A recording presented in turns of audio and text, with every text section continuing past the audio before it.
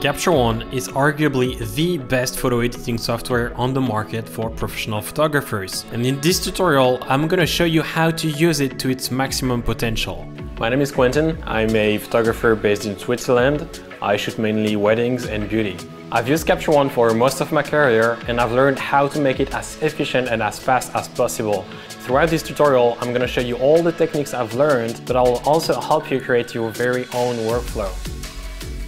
I've known Quentin for a few years now. He's been writing for Fstoppers, and I have always been keeping an eye on his portfolio because every image he releases is just perfect. Quentin is not only one of the best teachers of Capture One, but he's also a Capture One ambassador. What really makes his images stand out and pop is the post-production itself. And for Quentin, all that magic happens in Capture One.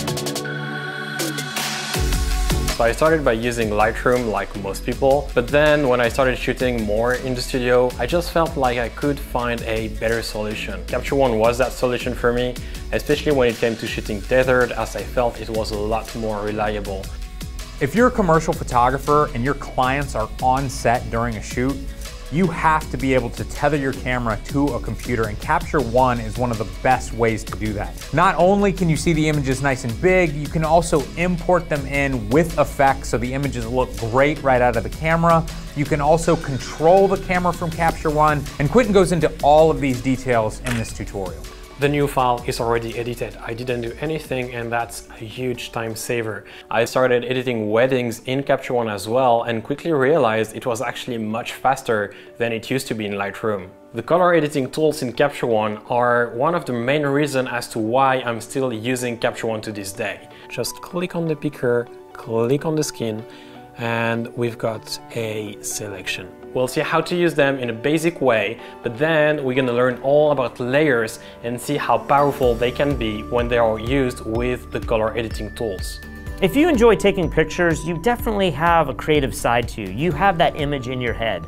But sometimes, unfortunately, that image can get lost when you sit down and start editing the final picture on a computer. By learning Capture One fully, you'll be able to bring your final image to life. Once we've covered all the tools that you may require to edit your pictures in Capture One, I'll show you my own workflow on 3 different pictures. So we're gonna edit one portrait, one beauty shot, as well as a picture from a wedding.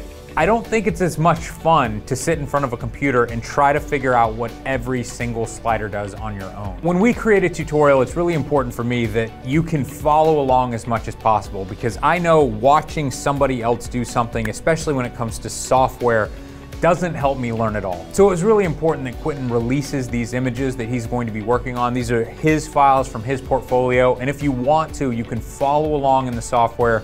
I think that makes it so much easier to learn. Our goal with this tutorial was to speed up that process so that you can spend less time learning the software and more time out on the field actually taking photos.